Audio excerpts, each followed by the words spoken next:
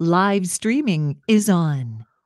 All right. Good afternoon, everybody. Event trader Gavin McGuire here on this Thursday afternoon, July 20th. And we, of course, are being joined by chart trader Brett Manning for the latest edition of the Sentiment and Flow Show.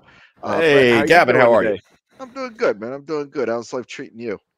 Pretty good. But I want to announce to everybody that we are going to be doing the show today under a Category 5 triplets warning. So at any moment, there could be 3 6-year-olds right here, and I'm doing the best I can. My wife is out of town, so it's just me and 3 6-year-olds here right now. The number of the devil, right, Brett? Three Yeah, sixes. Yeah. Well, this is what we're dealing with.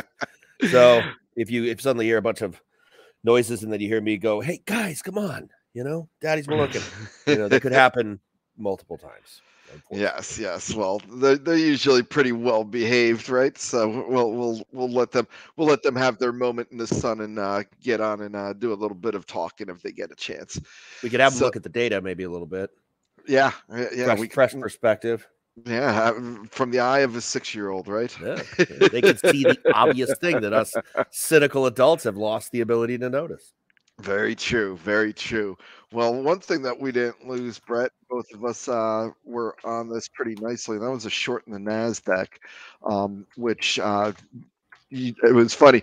Obviously, we probably spend a little too much time together because we were both watching the same thing. One of the things that had alerted me to the move was that spike in Apple, which had taken place based around an AI headline. And it just, I'd been kind of looking for a little bit of weakness, and I'm sure you're of the same mindset where things had really come pretty far, pretty fast going into earnings season, the first week and a half of earnings season, Brett. I know usually you don't trade too much during it because there does tend to be some oddities as the market starts to kind of hit a reset, right? And then we go into the next 3-month cycle until the following earnings Pretty comes much, about. yeah, where there's just a lot of bottom up flows, and it's just tough for me to know that what I'm seeing at the index level is really indicative of what it normally is.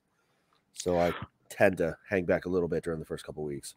Right, but obviously we had both seen a setup that we were liking here. So again, for me, it was that spike around Apple where I was just looking for that headline blow off top. I've learned that through the years and following you, Brett. So obviously I've been doing a good job at listening to you because we both jumped in on that, and I had the 15,750 area as my planned level for where I'd be taking final profits if I was able to get that move, and certainly it did. So, just kind of curious as to your thought process on what you were looking at going in, and where you came up with your target as well. Well, so the entry for me, I didn't see your entry. I was just watching that pattern because now that I look back and I see the timestamp of when you put the trade on, to me, you put the trade on at a time I never would because it was still a viable ascending triangle breakout at that point. Like you, and I wasn't aware of the Apple headline. I was just watching the pattern. And so I can totally understand your thought process there, but it formed an ascending triangle over about a little over 90 minutes with that, sort of like 16,045 basically is sort of the trigger zone. Roughly 45 to 50. And then it broke out above 50 and really kind of went sideways for maybe 6 or 7 minutes while it was above that breakout trigger. And that's when you put the short on. And then, of course, it failed, turned around and dumped. For me, the setup is, you've got the sloped line coming up underneath that triangle. If I see that breakout and this is a really important part of it, I see a lot of volume go off above that pattern. A lot of volume happen above that trigger line, and then it moves back down to test or break under the sloped support line, the sort of upward trend line, after getting above the pattern trigger and then coming back down below it, and then it starts to hit that sloped line. So it's a failure at that point, especially if it's done a lot of volume. That's a lot of people buying that breakout. There's a lot of stops about to be hit. So mine was a little later and a little lower than Gavin's. And my target was, if you see, it was sort of in the same area you're looking, but if you got a spike down on the 18th off the morning, the low of that I wanted to see flush under. and that was 15,730. So I wanted to see the stops run below that spike. Basically, there's a 2-day pattern rally. You know, the midway through the second day, the market starts to roll over. I wanted to take out the bottom of that first day of that rally. Yeah, I see it right there, right on the 18th. That, of course, was the lows. So that 25 area to me, you know, 15,725, that basically to hit. All right. Well, it's definitely nice. Now we are just kind of watching things here. We are near the lows around that 15,700 level as the selling continues. And we'll get into a little bit of positioning and the sentiment data here in a second. But before we do that, Brett, I'd kind of doubled up on things here and went after the S&P. Got in a nice entry there around 45.91. Did come up with that bounce to 45.90.75. So sometimes you get lucky, right? Sometimes you get ticked out. Where was your stop there? 45.91. Yeah. Yeah. I mean, you know, it's like, right. Sometimes you get this, sometimes you have the other story. Yeah. I always remember the time. I think it was around 2018 or whatever. Whenever the Christmas Eve massacre was, I remember getting ticked out by one point on that on a trade while I was on a flight. And that really upset me. But so I'd be curious. But so I've already banked half of it. This was more of an intraday trade. Obviously, the Nasdaq was a little bit of a lower hanging fruit for just the pure run up and valuation standpoint, and you know, with a lot of earnings coming up, we had seen pretty steady bids going into the banks following relatively pedestrian earnings. So S&P certainly not as soft as it, but I already had the Nasdaq short on, so I figured I'd go after the S&P. Got it at 45.91. We banked some nice profits there. I got my stop there, so I'd be curious as to. So my thinking is that I think we could see this dive down further. So I'm not quick to cover it right now. I've already got profits in the bank and I've got my stop at entry. So I got zero risk. I get a free look at a breakdown. I'd be curious as to how you'd be treating this trade. I mean, look, your free look is I in my process is the same. I would let it run. It's one of these statistical set decisions, you know, and if you've done a lot of like my experience programming trading systems and then looking at mass data results, when you go, you know, back testing a system over the course of 2 years of data and it spits out every single trade, you know, you get that really good sort of instant gratification feeling when you can see here's how it did over an entire year, and you see every single trade, and you know, those samples are made up of a lot of situations where the decision to let this run isn't the right one, but the small number of situations where it is the right one more than makes up for that. And it's tough to get that kind of instinctively through your head because you don't want to give up those profits that you already have. But once you've already got something, it's already been a successful trade, you're positioned in a situation where you're kind of looking for, I mean, I'm trying not trying to put words in your head, but I'm guessing you were kind of looking for a little bit more of a corrective swing in the market, given some of the sentiment data that we're going to talk about, as well as, you know, some of the really big earnings prints we're going to see next week, and maybe people hedging a bit in front of that. And so, yeah, I mean, you've got that 4,500 test possibility. Yeah, and that would be an area that I would certainly have on my radar here. You know, we'll let this play out, and I don't think either one of us are, and we'll discuss this in a little bit deeper, are really all that bearish right now. But there does set up for a little bit of correction given some of the price action that we've seen. Sure, I mean, it's possible. Yeah, I mean, we are seeing, you know, a lot of new all-time highs, breaks, and stuff. So. 2 weeks, a month ago, what was our mantra? Our mantra was, well, it's a bull market now.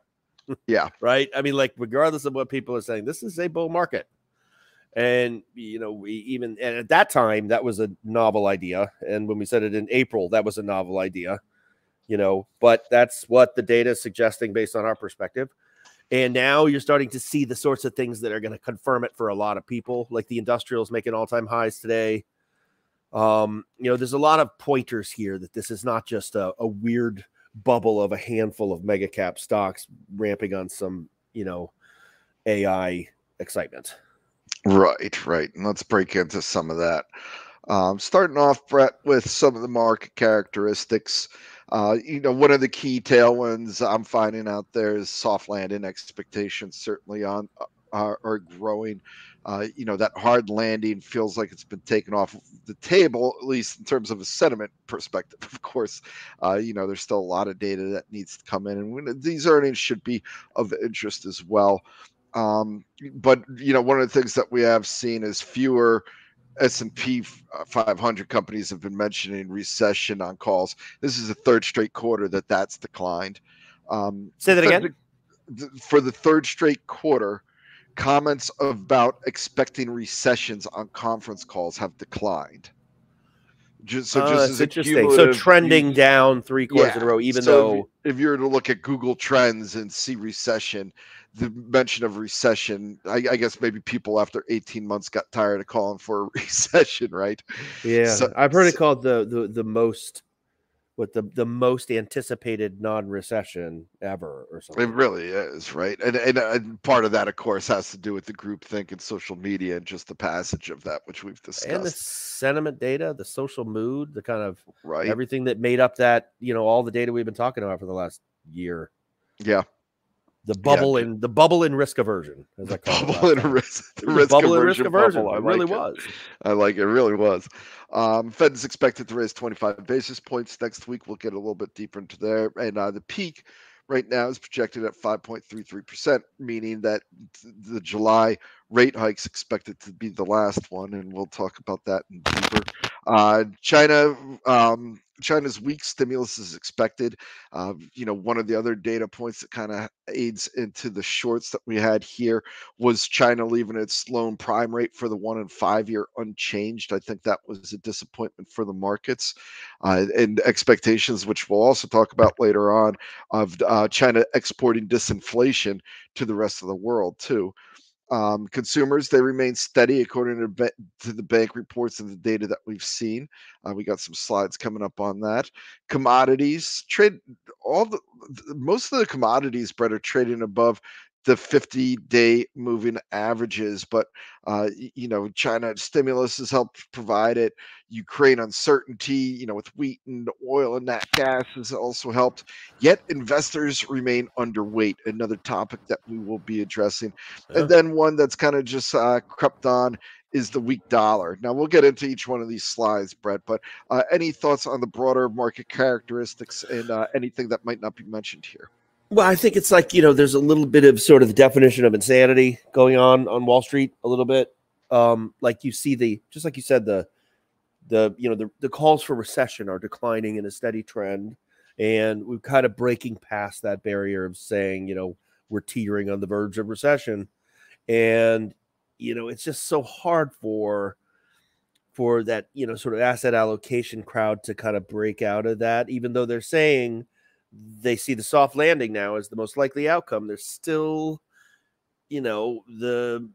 but growth is going to slow way down, and we can't put any money in commodities. And yet, you can see the trends happening. I mean, you can see the oil finally just completely held off that support, fended off everything at 65. And, now it's knocking on the door of maybe 80. Like, we've got these sorts of shifts that are happening, and shifts in the psychology around the economic picture and, the soft landing situation. And suddenly the Fed's not hiking anymore. Growth is holding up. And yet they're still not pulling the trigger. And it's just like we watched with equities. This was the story with equities in February and March. Same thing. And eventually, it took till June, but then they started pulling the trigger, reluctantly buying everything in sight. And it's kind of, we may see the same thing, the same story for commodities as we get a little further into the back half of the year.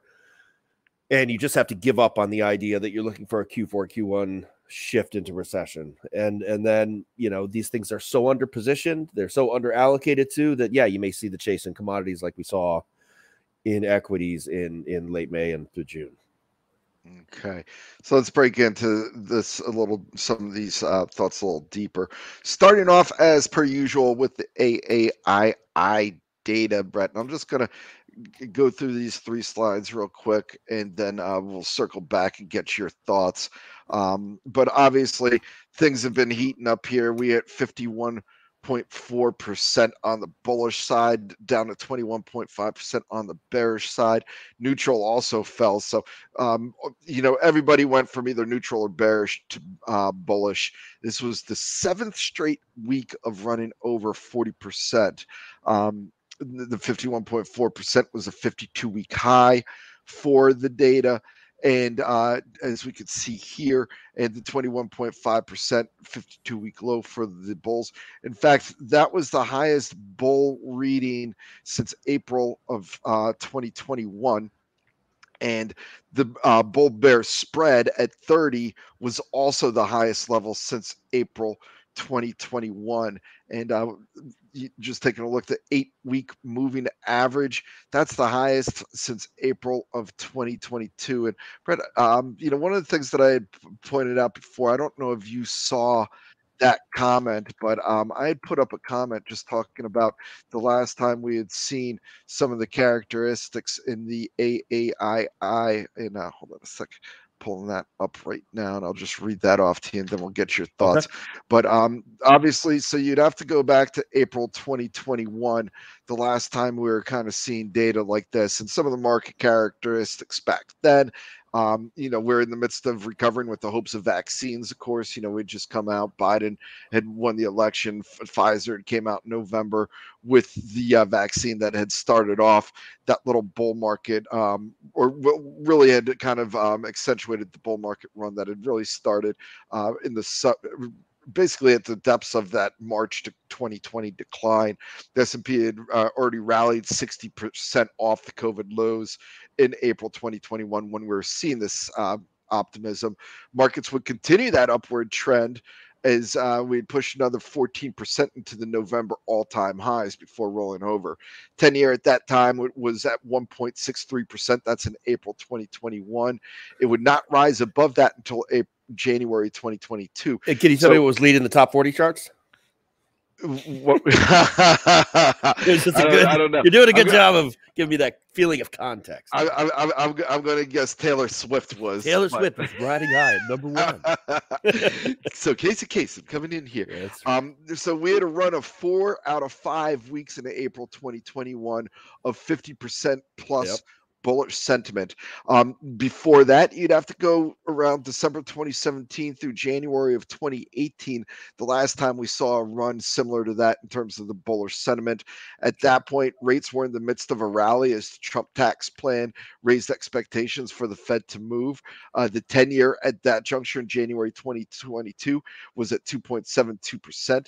The S&P closed January at 2022 at 2,800, and then we proceed to chop around between 2,500 to 2,900 for the next 9 months as uncertainty around the trade war picked up. So, Brett, right, with that backdrop on the AAII, what are some of your thoughts on this data? How does it differentiate as well the timing of the market right now from 2021 and 2018?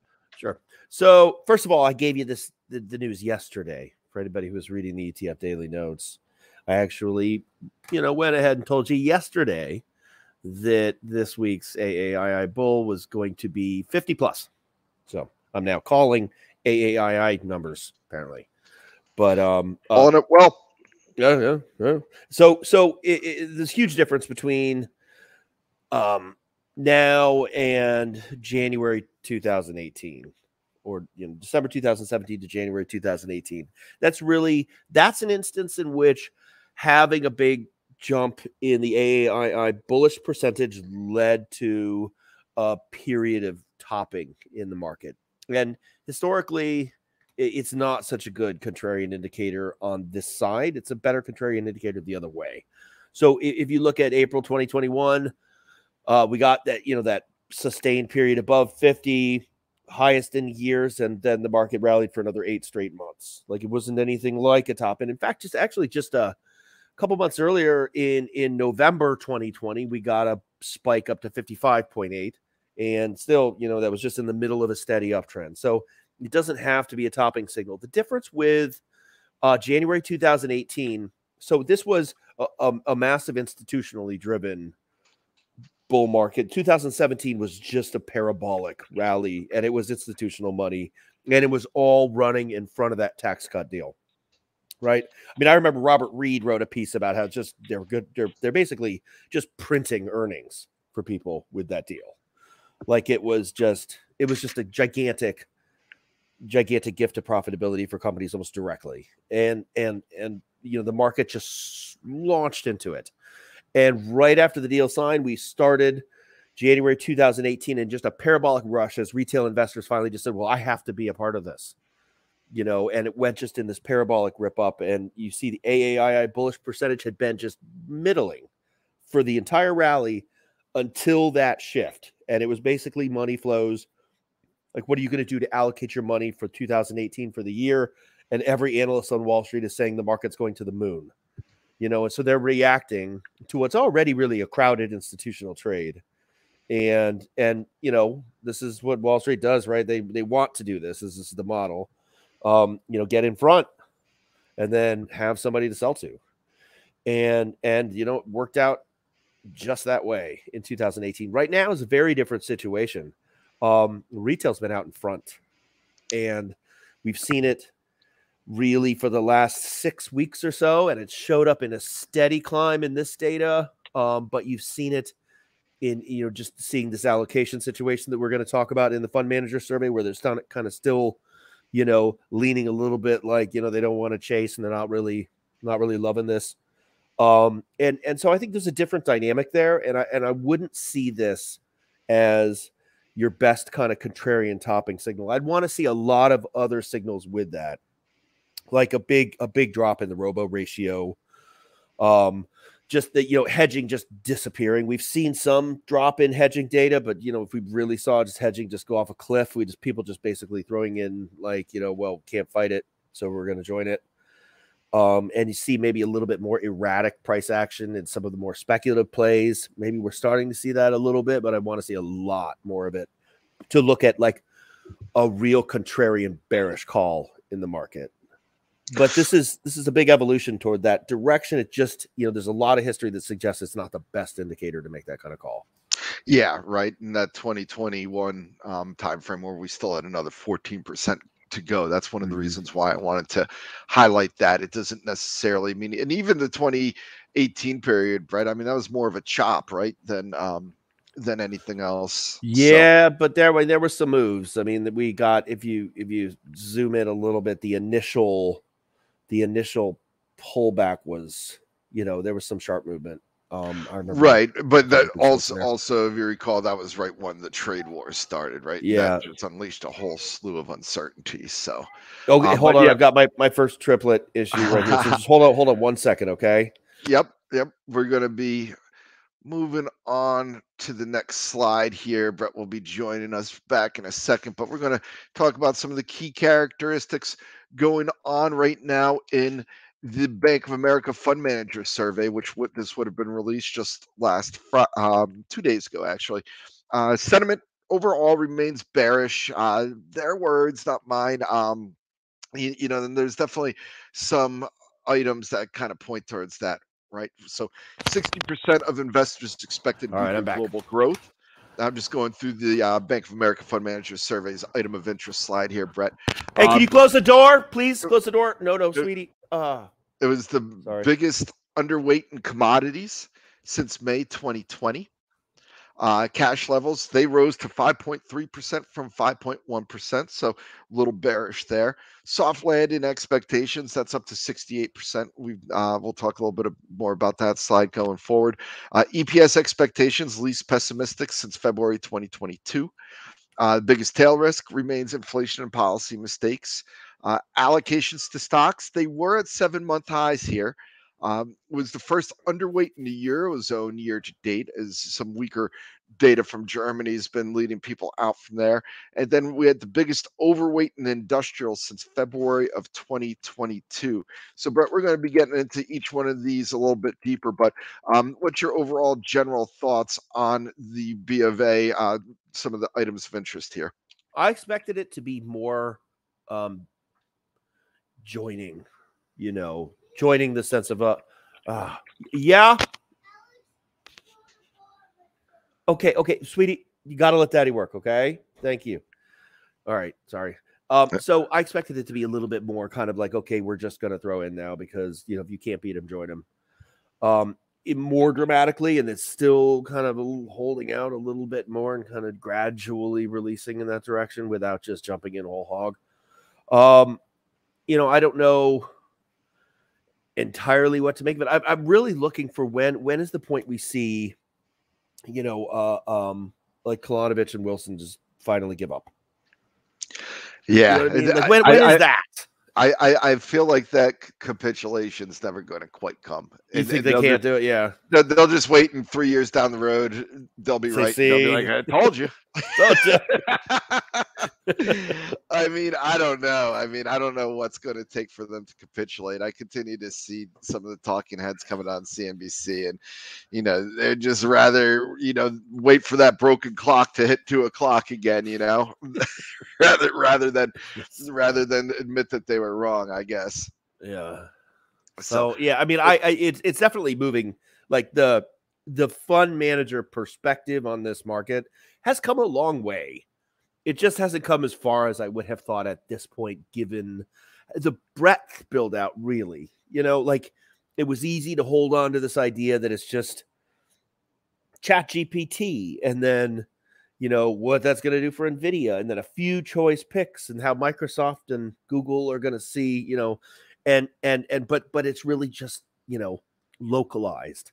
And that was we had a couple weeks of that reality, you know, over the last few months where it really was just a handful of gigantic mega cap technology stocks, you know, that were, you know, heading into a period to possibly revolutionary profitability based on a specific new technology.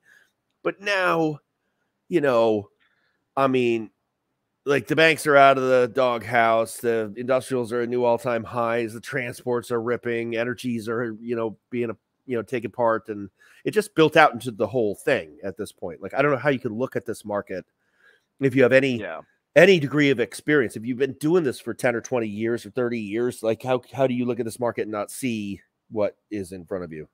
Yeah, I mean, one of the more annoying things I hear is from a lot of these people is when they're asked about it, they're like, "Oh, well, we've been invested in it." So let's take a look at some of those pieces that you're just talking about. First, year-to-date returns here. This would have been from the last Friday, so the 5-day and 1-day are a little off. Year to date, just a little off too, but you get a fair idea. Obviously, Nasdaq been the big winner here, up over 40%. The Russell 1000 growth names as well, pretty great, pretty solid performance there, up about 32%. Then you come down to the S&P, that's up about 17% for the year here. The Russell 2K growth, also a strong performer. And then you start seeing some of the laggards coming in here. The Russell in general, which I know, Brett, you had a great call on that. I think you're still involved in the IWM. Oh, yeah. Well, and it's really bad. You know, the last 2 weeks, it's had a number of days where it was clearly leading the market. So there's a shift. Things are, you know, filtering down to that level at this point. Yeah. And then, you know, and that's what we're about to discuss here. But you can see the laggards have certainly been value, the small caps and everything. So that's part of the conversation that we're talking about. Now, real quick, before we dive into that, just keeping an eye out on valuations here. This is where things start to get a little bit questionable. Just looking at the S&P from the FY24 estimates. This isn't even FY23, but it's right around that 240 area. And this is a slide that would be helpful to have. Is from JP Morgan, just kind of highlighting, you know, where the S&P consensus goes and where that ranks in terms of valuation here. That's and interesting, right? Yeah, and you could see certainly getting pretty high on the valuation. Now, there's certainly the argument that the market has earned a new valuation standpoint. That's been a common argument from the people who are always worrying about it. And I don't think you could use valuation as a firm area, Brett. I know you being a tech trader and a momentum trader, I remember Scott used to just laugh anytime I talk about valuation, and he would just simply say the valuation is what the valuation is. So, but from a standpoint, well, I mean, it's sort of like, to me, it's like this. It's an elastic band.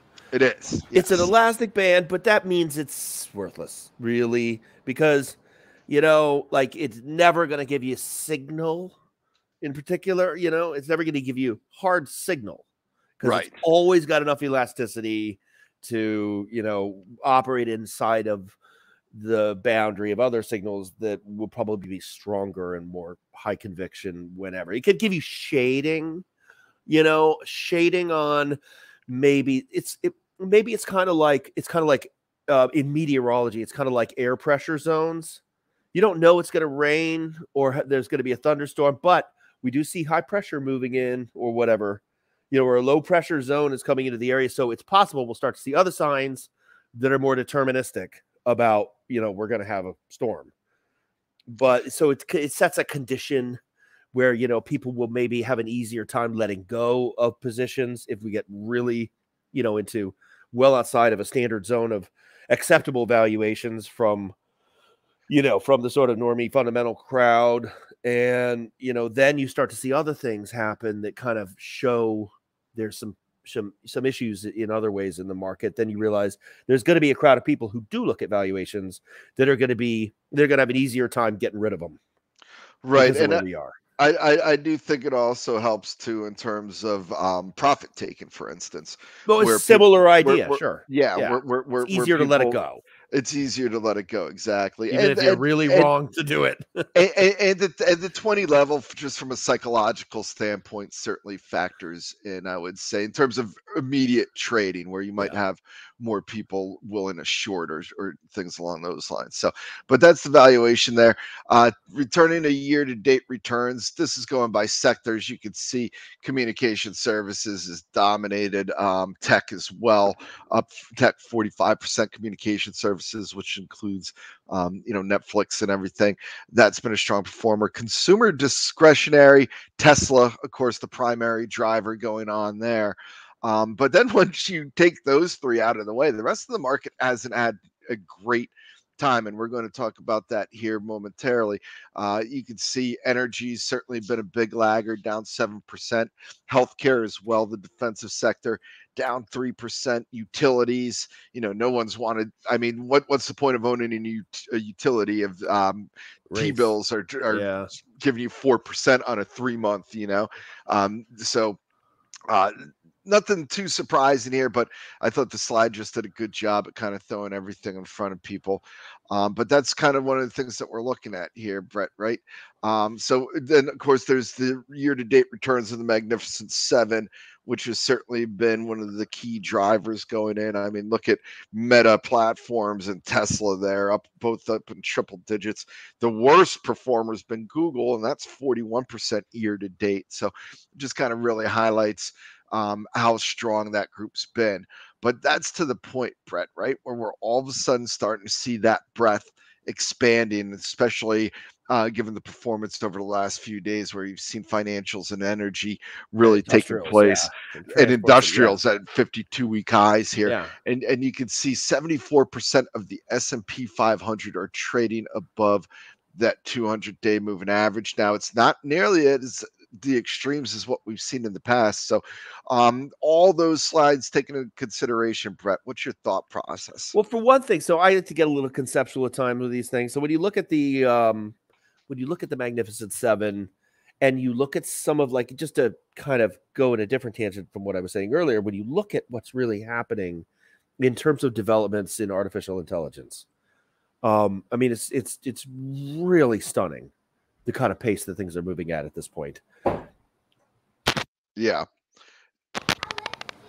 Alex, okay, go ahead. All right, buddy. Yep. Okay, close my door. All right. So in terms of the implications for like you look at the, you know, there's 7 companies and we've got this whole stock market. And then you start to think in terms of, well, what's their share of the real economy in a decade? You know what I mean? Like, if this is where you get ground zero of operationalizing models that are just like a huge expansion from something like ChatGPT-4, like where we're really starting to move into sort of the zone where people really don't know whether or not we've got a sort of AGI situation. And, you know, what's their share? What's this, if it's contained in these 7 companies, that kind of level of technology that's basically just then, licensed out in some form or another to every company in the world and is doing all of the work, the share is astronomical at that point. So I think that there's a little bit of, and I've said for the last several months, I've said the only analog I see for the period that we've seen over the last year is 1994. You recall that? Right. Yeah. When the internet was just starting to get.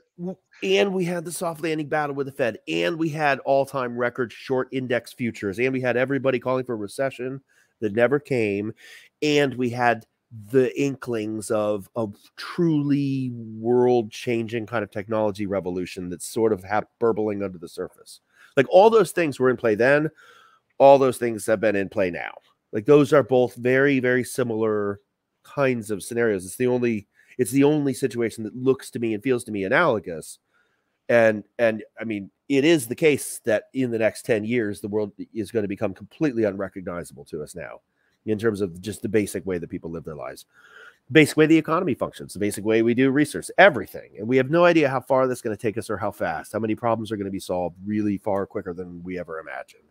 And who knows, maybe negative consequences. But I think that you've got to look at some of what we're seeing right now in terms of cash flows into the market is people, on the 401k side, just knowing whatever it is, they don't know if they're going to lose their job or not, but the only way to know that they're going to be a part of what's happening is to own shares in these companies. Yeah, it's certainly been pretty evident in where we've seen money allocated to. So, the theme that will continue to be watched. And I think you had brought it up, Brett, a couple months ago that people aren't going to want to let these go. So anytime these things see it dip, unless we get some sort of regulatory action breaking them up That's or the whatever. thing. It's always a thing with them. Because that could change absolutely everything, right? I mean, if this, government seizes effective control over these technologies and it becomes a universal basic income economy and, et cetera, et cetera, et cetera. Or is this, at the point where they acquire every single blade of grass that's just poked above the soil line? Is this a Federal Trade Commission situation? Yeah.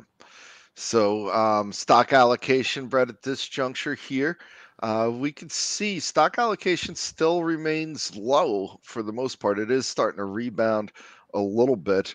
And you can see down here in this chart that I have up, the net percentage of Bank of America fund manager surveys that are overweight global equities still remains low. So still money on the sidelines, as we were talking about before, that that bullish sentiment, you need other metrics to kind of match up. Yeah, and this is why it's so different from 2018 January. You'd see these lines in the opposite place, right? Yeah, I mean, not that much, but you see that sense of the fund flow money was basically jumping well ahead of the retail money. Yeah, and now it's pretty much the inverse situation. All right, crowded trades, no surprise, long big tech, long Japan equities, short China, long T-bills, short U.S. dollars, short U.S. banks. Now I know, Brett, you don't always love this particular chart, but it does give a sense of where people think that the money is, at least anyway. So that short U.S. banks certainly is another thing that could give us a leg higher here. You recall, everybody was short tech coming into 2023. Didn't work out well for them, right? So now just watching the banks, it'll be interesting to see if they can kind of mimic what the tech sector did. Yeah, right. So I hadn't fully appreciated this chart here. Yeah, again, it kind of falls prey to this sort of, well, we've talked about it enough times before, but you get the idea. Whatever is obviously, who's going to answer what the crowded trade is if that's what they're crowded into? But that runs against some of what we hear about positioning anecdotally. Yeah. So, I mean, it's a difficult read to make meaning of this. All right. Underweight commodities. This is one of the more interesting aspects. And I know, Brett, this was one of the reasons why you took that USO trade. Just lowest investors' most underweight commodities since May 2020. And again, it's interesting because when you look at the futures for a lot of these charts, copper, oil, and all that, they're all trading over their 50s now, which technically would be strong, but still haven't been able to get people off the sidelines to get in there. So do you still like this commodity trade? Yeah, absolutely. I mean, it's for partly for this reason that you see kind of a shift in presumptions about the economic track forward, and you haven't really seen the shift in positioning. And it certainly makes sense to me. And I've got other reasons to like oil, but the basic, yeah, I mean, that certainly is like a tailwind, especially when you've got such a weak dollar. Yeah. All right. Let's circle to the Fed here, Brett. We got obviously they will be meeting next Wednesday. Speaking of the weak dollar. Yeah, right. Expectations are pretty firmly in place for a 25 basis point move. And I want to talk to you about the dollar here in a second, but you can see Fed rate cuts expected in the first half of 2024. I don't really worry too much about that. Keeping an eye out on some of the different areas here. You can see core services, ex housing, the quote unquote sticky data that is starting to come down. We're seeing signs of that. Fed balance sheet outside of that one blip around the Silicon Valley banking crisis, that's starting to come back down as they continue to drain liquidity out from the swamp. Fed lending, you can see that's cooled off a little bit. That red line, that's from the special facility that they put into place, the Bank Term Funding Program, right around Silicon Valley. That continues to see a pretty big uptake, but we are seeing it flatline a little bit. So hopefully that means that credit conditions are starting to get a little bit more, a little quieter. And then you got here rates expectations versus inflation expectations. So Brett, taking a look collectively at the Fed, I think we're both in agreement that they'll go 25 basis points. Where I'm kind of a little bit more interested in your thoughts is right now the market's pricing in a year-end rate of 5.33%, which suggests only one more rate hike. We've certainly heard Powell and a number of others talk about two more rate hikes probably being ideal. The market isn't really buying that. Some of the disinflationary numbers, certainly last week with all the weaker inflation data, weighs in on that.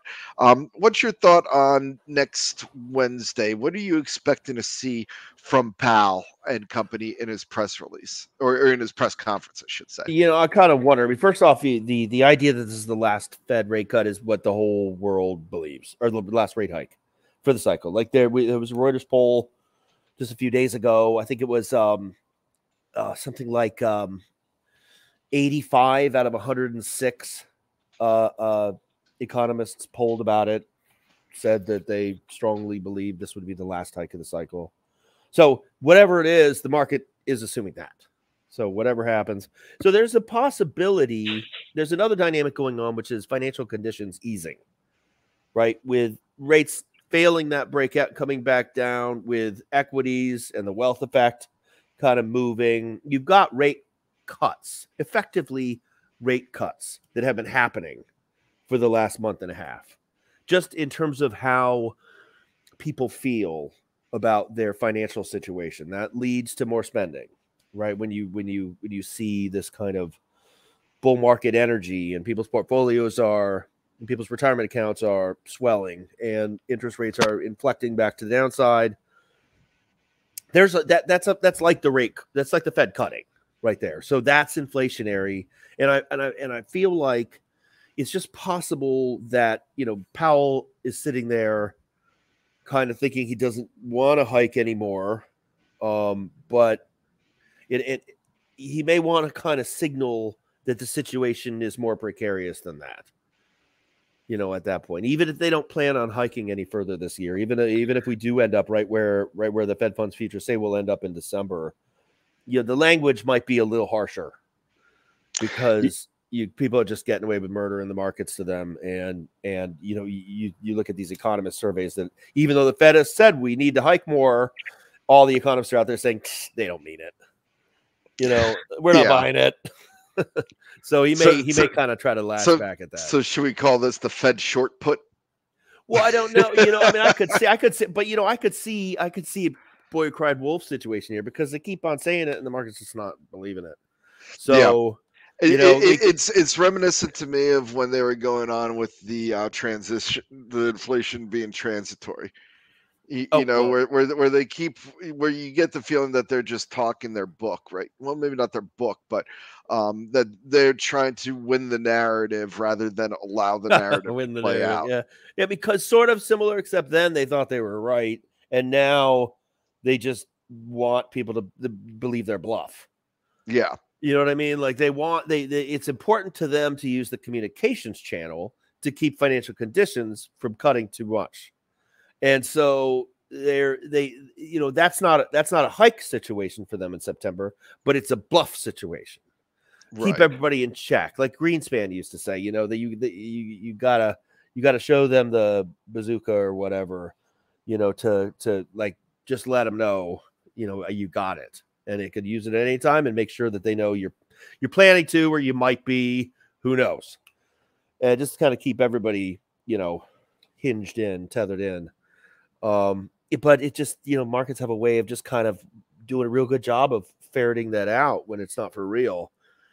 And it just seems like that's where the market's at right now, that you know, and sort of the economists too, like, just, this is going to be the last hike, no matter what he says. So we'll see what he does to try to introduce a sense of uncertainty about that. Yeah, should be interesting. We'll have more on that, of course, next week. So keeping an eye out on some of the other pieces here. Citigroup Economic Surprise Index, it's been running pretty steady. You can see it's been an uptick over the last couple of weeks here, especially on the inflation front.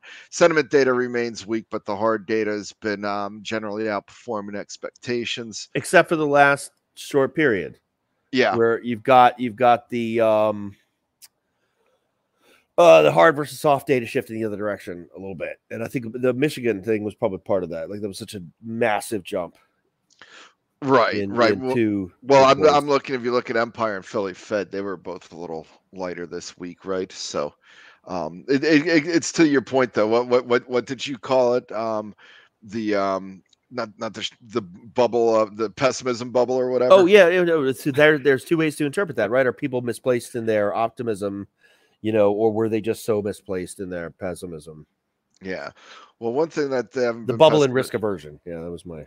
Yeah. Tagline. Yeah, exactly. That's a great one. That would be a good name of a book. So just taking a look, soft landing. This is the one sentiment data point that is working in the favor of the bulls here. You know, well, potentially, at least we'll see if it comes to fruition, but soft landing still the general expected area at this time. Now we're going to turn to some of the credit concerns out there. Brett, obviously commercial real estate still at the top. Now, yeah, we had SL Green out, and they had decent results. They're making it up. They're just making it up. How could you not? Yeah.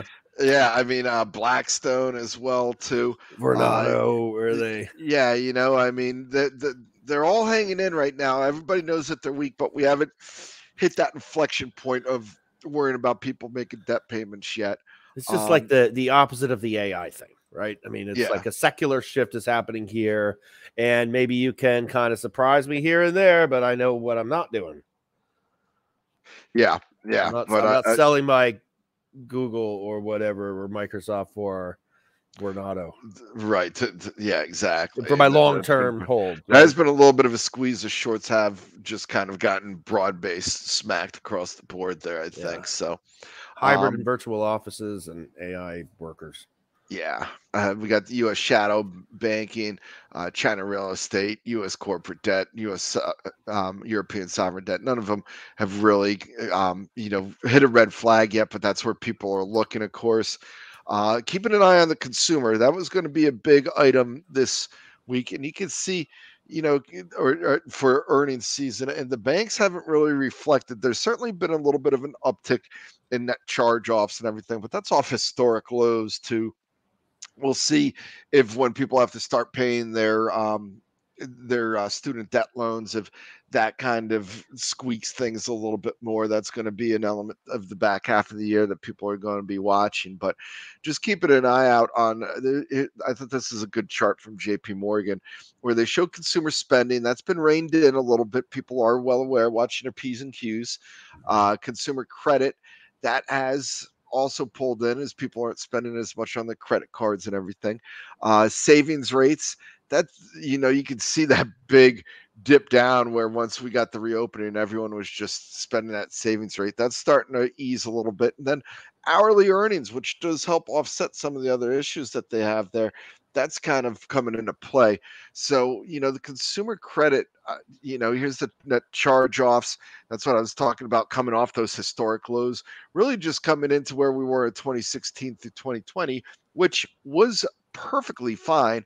You can see that big spike off, Brett, during 2008, the great financial crisis. And that's what a financial crisis looks like. That's So, your baby right there. But I mean, point being on this slide is credit is not a major concern right now and shouldn't be a headwind. You got any thoughts on this particular topic?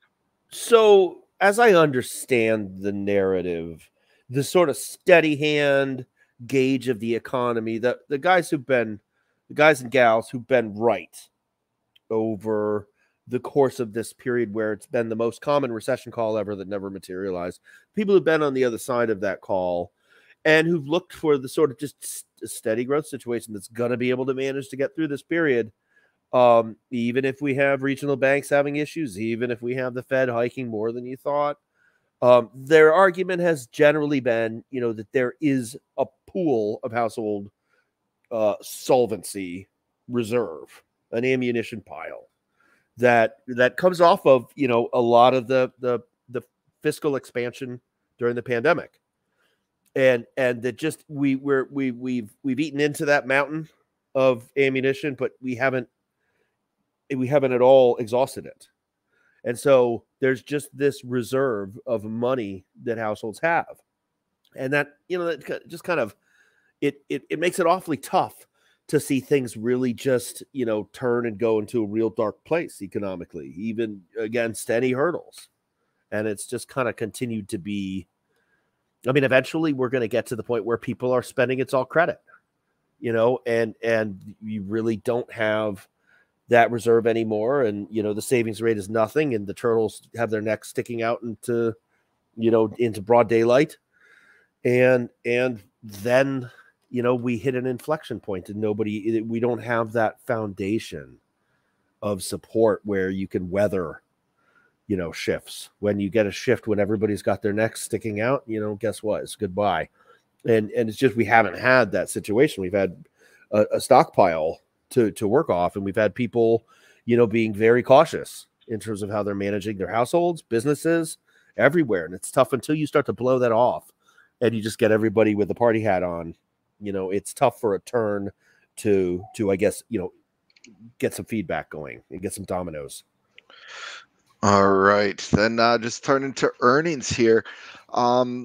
Interesting. We are seeing some of the negative impacts from disinflation on display here. Electrolux, which is an appliance company over in Europe, they had a terrible quarter. It's one of the reasons why I got into the Whirlpool short today. By the way, we are starting to slip down below 45.75 there. In You're not talking about Electrolux, are you? Yeah. What did I say? Electrolux. Which is Electrolux, which is cooler sounding. Yeah. Sorry. Netflix, they had some issues on the disinflationary front, and Ford, the EV plays, cutting their prices there. So we are starting to see some signs of that. And that's the impact it's going to have on there is going to be a negative dimension to this disinflation on earnings for the companies that don't have the pricing power there. Sure. Looking at the bank's provisions, slightly higher than expected. I just think that that's just prudent conservatism on the bank's part. We've seen this time and time again. People buying regionals despite underwhelming earnings, also on the banking front there. Revenue shortfalls in tech have been relatively common at this juncture, showing a slowdown in some of the demand that's out there. And again, some disinflationary forces on that front. Margin improvement continues. Just U.S. corporate efficiency, probably the most underrated story over the last 20 years, Brett. Guidance that remains conservative and prudently so, I would say, given the macroeconomic uncertainty. Chips not out of the macroeconomic malaise yet, as evident by the Taiwan semi commentary. And that was one of the key things that they needed to get through, and why you're seeing a bit of a pullback there. And then, as we are just talking about credit not being an issue, you got any thoughts on any one of those themes there, Brett? No, not really. I mean, kind of, it's at this point we're to the section where basically what we're saying is going to be redundant with things that we've said conceptually. Yeah, and then the final slide that we're going to be looking at is pessimism around China that continues. You got any thoughts on China itself in terms of the idea that they could be exporting their disinflation to the rest of the world? Yeah, I mean, it's a thing, but in an inflationary world, it's not so bad. It was a lot worse when they did it in, 2015, 2016. Yeah. That was crashy. I don't know if we get crashy at, core inflation at 5 or 6%. So we could use a little of that, deflation over here. Yeah. Well, the one thing that I do think it factors into, Brett, is number one, largest trading partner, Europe, obviously, right? Yep. They've got a lot of trade with Japan, and they've got a lot, and then you got the UK just kind of on the peripheral there. So when you see the euro 56% of the Dixie, sterling 14%, and yen 12%. I might have the yen and sterling mixed up there. But two things that factors into, Brett, for me, is number one, the overall dollar strength, and number two, with the yen, which is viewed as a carry currency there. If we start seeing the ECB pulling back, the BOE pulling back, Japan, there was Ueda had as in being done hiking when you say pulling back. Well, that they might, maybe not done hiking, but certainly slowing down compared to the U.S. potentially. And then you got Japan with that yield curve control that's now starting to get taken off the table there, which is tightening, though. It would be tightening if they did, but what I'm saying is if they're not looking to increase the yield curve control, there's a lot of talk that they would that they would stop doing that, which would be a easing, obviously, or tightening, I should say, tightening. So the impact from the China disinflation on the dollar could be an interesting story there, because part of the equity strength, I think, has been with the dollar weakness. So I guess my thought, so if we start seeing the dollar rounding up, how does that impact, and commodities as well, of course, too, right? How does that kind of factor in? So more from a dollar perspective on the China weakness than anything else, I guess. Right. Now, one thing that I've noticed is, so there's multiple factors in play here, but the dollar tends to be, so you can get to a point in a cycle, and we've seen this a few times, where you have sort of like especially when the U.S. has been, let's say, first out of the box in a cycle, right? And you get this sort of period of dollar strength, and then the dollar starts to weaken. And a lot of times it's when the market is sort of starting to say, well, the strength that's been contained in the strongest areas is going to start to, it's kind of like breadth in the stock market, where you go from, the Magnificent Seven being the only thing that's got any money flows coming in, to being, suddenly we've got multiple sectors starting to rear up toward all-time highs, and, things are kind of spreading out. Once the context is better, then, you get the sort of spreading of the wealth, so to speak, in terms of where you find the momentum. And that happens in the global FX markets too, to some extent, in my experience. So, you get the rest of world dynamic starting to play catch up, and a lot of times that plays into currencies as well. So that's possible that that's going to be part of it. But yeah, I mean, the cycle has been, sentiment turns first on, hey, the U.S. is coming out of the recession, the downturn. Alex, hold on, buddy.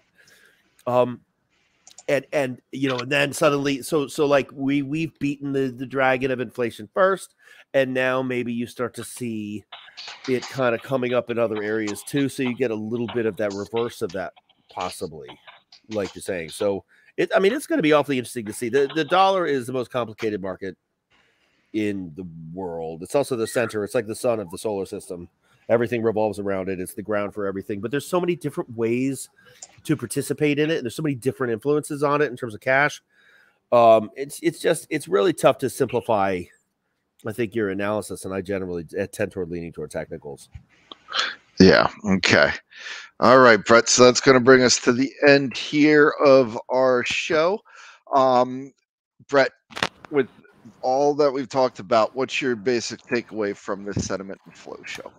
I mean, I guess I'm kind of in the mode of looking for some sort of consolidative process now that we've kind of, put the dagger in the notion that we're still in a bear market, and sentiment's kind of erupted around that. And we've got breadth now, and we're headed into the sort of parade of the mega caps.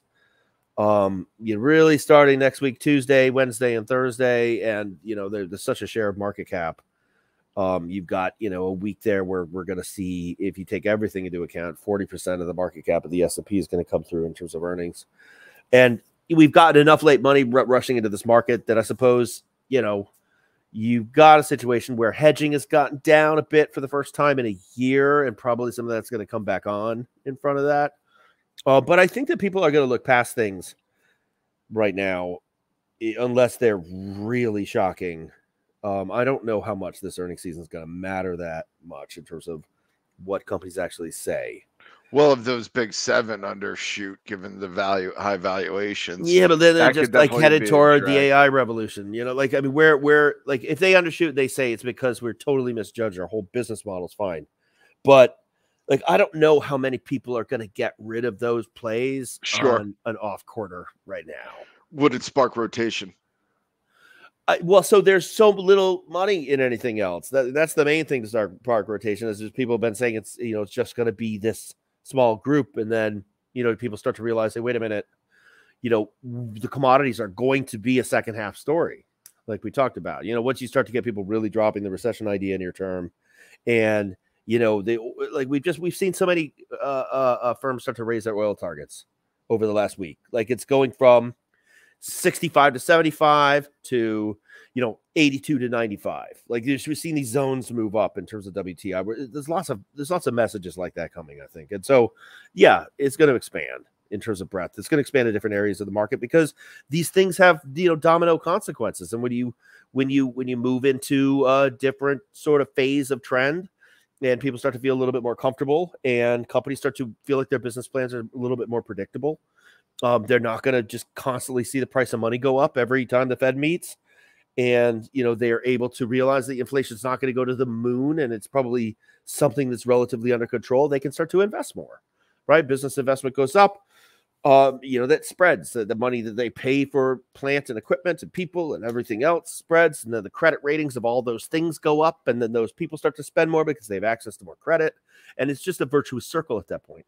So it leaks out across the system, and you start to get everything involved. And I think we kind of have started to trigger that sort of, organic kind of process on a base level. And I feel like that's, it's tough in the midst of that sort of thing starting to present itself.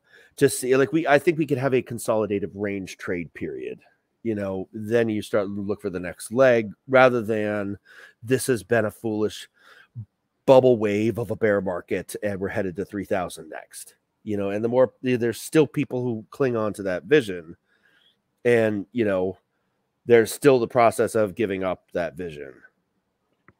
All right, Brett, that is going to do it for us here. For anybody listening right now, I will be shutting down audio. We'll be getting back on in a little bit, just watching us 45.75 level, which we've been pretty much stuck to since we started talking, Brett. So watch that closely. But hey, Brett, always good getting this discussion with you. And we'll be posting the replay in shortly here. And Brett, you take care. You get back to those triplets and you work on that end of the spectrum. You got it, Gav. All right. Yeah. Take Say care. bye, Alex. Say bye. Bye, Alex. Bye, guys. All right. Everybody have a good one. He meant bye, by the way. He meant bye. BYE. No, bye. Bye, everything. That's what Bye, Mortimer. But okay, so we're going to shut down audio here. We'll be posting the replay shortly, and we'll be back on in a little bit. All right. Take care. Okay, take care.